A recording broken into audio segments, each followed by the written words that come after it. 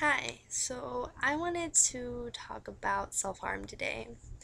Not really today, just did this video kind of talk about self-harm a little bit. Well, I self-harm a lot. I burn myself and I cut myself a lot. And it's been getting better, but you feel bad some days and you feel like nothing can help you. You feel like crying and you feel like dying, and it's horrible and it's bad what I do to myself and what other people do to themselves too, self-harm, but it's what it's all we know how to do. And the worst part of it to me is not the fact that I do it, it's how other people react when they see things. They back away, they start calling you emo, which is a kind of music, it's not a kind of person.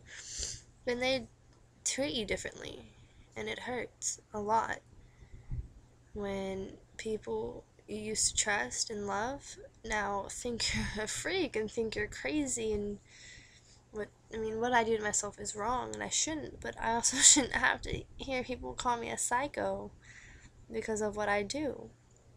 And it hurts a lot when you're made fun of because you don't know how to deal with your emotions, or you feel like killing yourself. It's just not something that people should have to deal with, and it's hard to go through every day feeling like you're just waiting for somebody to make a comment. And it's hard when you go swimming with your friends and you keep a t-shirt on because how self-conscious you are and that you want to cover up your scars, and it's hard to function on a daily basis without thinking about somebody's going to bring this up, somebody's going to see this, I'm stressed out, this and that. And in middle class, like, sometimes it hits you and you're just like, I need to do something. You scratch yourself, you rip up the skin around your nose, you do anything to feel pain or anything to get whatever feeling you were out of your head.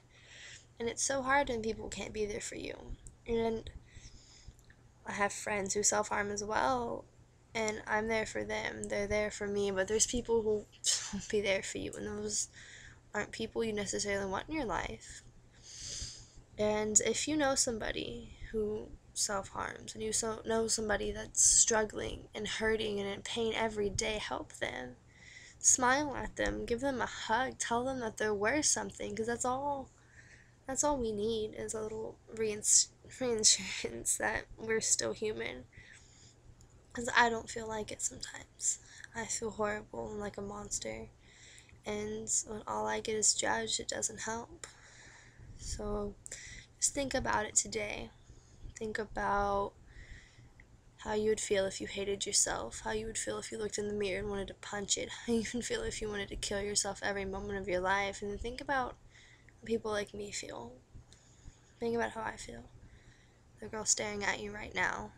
Think about just a smile would help, anything, just a hug, a nudge, just anything to get people like me through the day. And then try to help somebody, because that's all you can do is try to help somebody. And little by little they will be helped.